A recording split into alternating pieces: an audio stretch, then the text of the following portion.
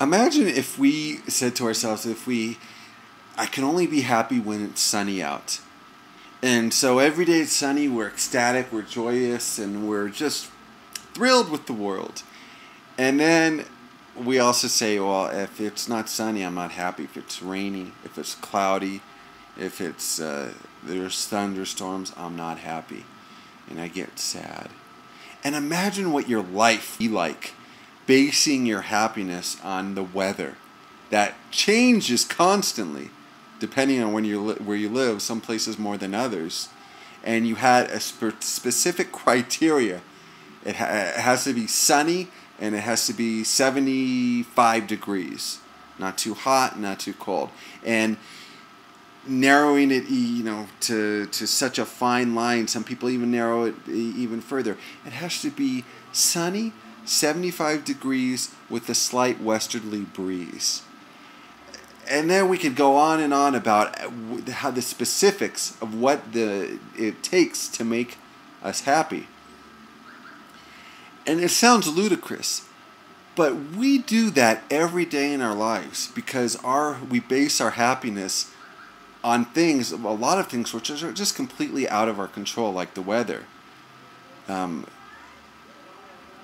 got this job. This person likes me.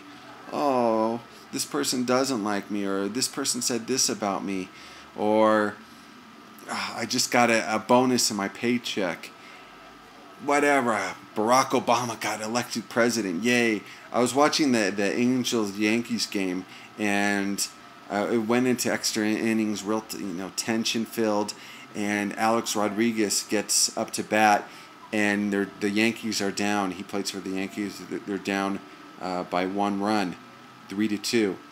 And he hits a home run, and he's ecstatic. The team's ecstatic. Everyone's so joyous. They tied the score. And then a couple innings later, he had men on base, and so if he would have got a hit, he would have won the game for the team.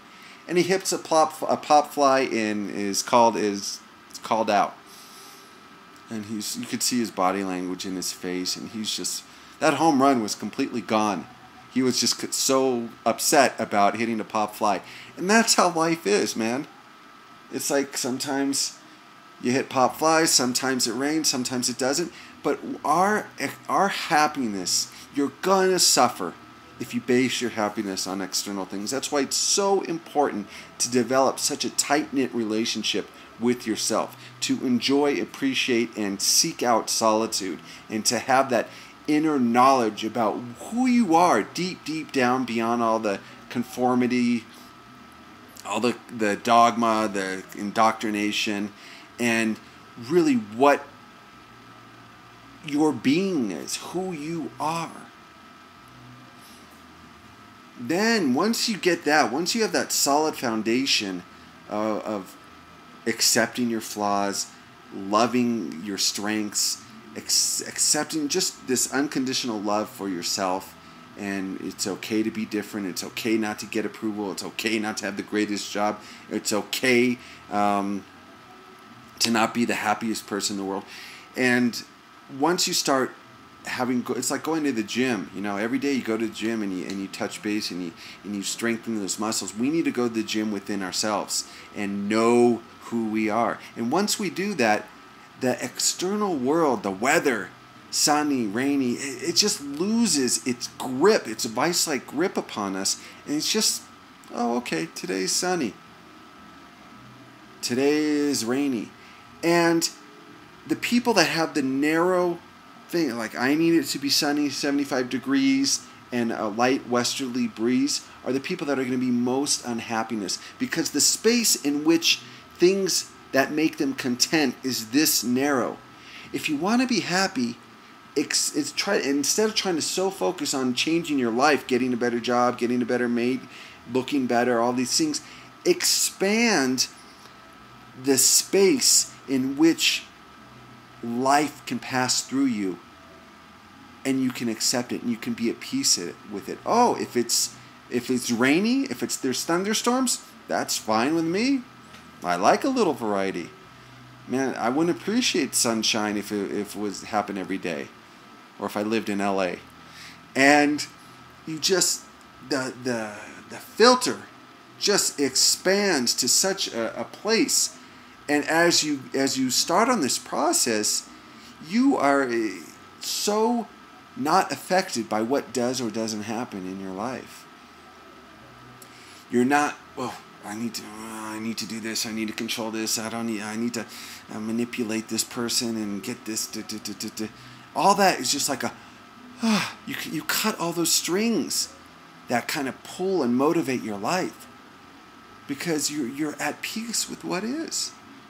I was reading this book. I forgot the author, but there was this spiritual guru, master, whatever, that he would just sit in a room all day and do nothing. And people say he was just so at peace. Now, that's not for me, but it illustrates my point. You know, he would have friends over and whatever, he would do his teachings, but he came to the point where he was so content within that he needed no external validation, stimuli, possessions, accomplishments, ambitions.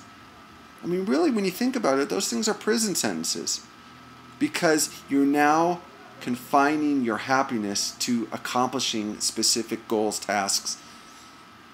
And so you're always setting a bar, that the bar is here, and if I don't get over that bar, I'm not going to be happy.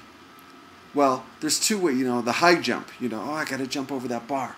I got to jump over. Now, once you jump over that bar, you got to raise it again. I got to jump over the bar. And then I got to jump over the bar. And that bar will continuously be raised. So there's a much easier way about going about it. Instead of trying to manipulate your life and manifesting your reality, and the books like The Secret, and I'm going to create all these things in my life so I can be happy. The easier way doesn't cost a thing. Just lower the bar. Lower the bar, and the lower you go, the happier you'll be, because there's no hoops. There's nothing you're trying to jump through. You're content with life as is. You're content with yourself as is. You're content with your mate, your partner, as is. You don't need to try to change and manipulate them. You are content with the world as is. And it's this sweet nectar of serenity that is just so peaceful, so joyous. Does that mean we don't act and we sit on our butts all day? No. But it means that our sense of identity, our sense of happiness is no longer intertwined or connected to what does or doesn't happen in our life. It's more about each step that we take. If we feel passionate about changing the world, global warming, whatever it may be, we move in that direction, not trying to achieve an end result, but just enjoying and appreciating the evolution of the person we become as we're moving in the direction of whatever direction we're being pulled. But there's no more this end result. I got to achieve. I got to succeed. That's it. We've been fooled to believe that our problems is due to lack. I think our problems is due to overabundance. In the Western world, we're just overstimulated, too much possessions, too much responsibilities, too many obligations, and we just need to strip everything away, get back to basics, and really discover who we are. And just be here now. Silent, stillness, at peace, and realize everything we need we already have.